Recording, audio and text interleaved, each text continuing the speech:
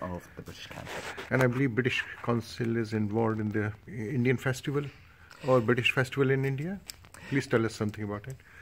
The British Council is going to be making hopefully a very important contribution to the festival, which will take place between the UK and India next year to mark the celebration of the independence of the great nation which is India.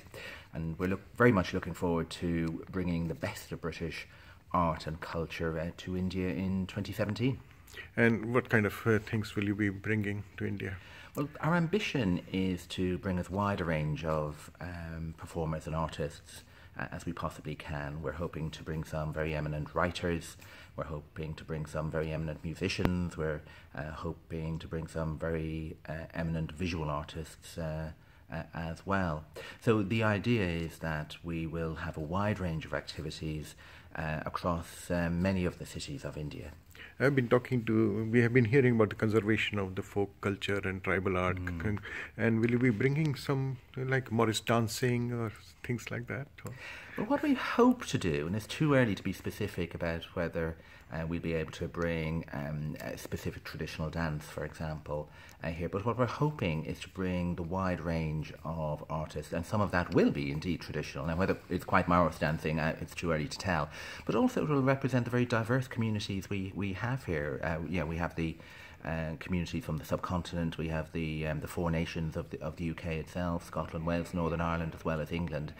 So it will be important, we think, to represent the diversity of the UK in the celebrations next year. And will there be any conferences which you'll be organising? Well, we're hoping that we will have a couple of events where we bring cultural leaders from the UK and cultural leaders from India together, because what's important about the year is not only is that each event is good and the year itself is good, but that we build long-term relationships so that long-term partnerships can take place. Because if you go back to the founding of the British Council, what we're really about is building a basis of knowledge and understanding between people, because the belief, which we hold very dearly, is that if you have that mutual exchange of knowledge and ideas, you build strong relationships, and it's those relationships, people working together, the UK and India working together, which will help make the wider world better, safer and more prosperous for all of us. And the last question, most of the international events in India, they take place in Delhi or Bombay, big cities. Will you be going to small villages and small towns? We're hoping to make sure that we get across India. Of course, there are many great cities and many great towns and many great villages in India. The hope is we will be able to get to some and to engage those local artists and local craftspeople as well. Quite how we manage to do that, not sure yet, but that's certainly in the ambition. And when will the programme be announced?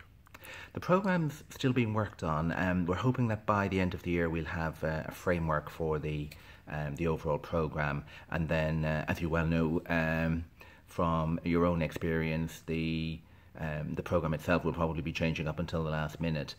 But early next year we hope to begin to tie down something which will be specific, and then the programme will be running through 2017 and indeed a little bit beyond into 2018. Thank you very much.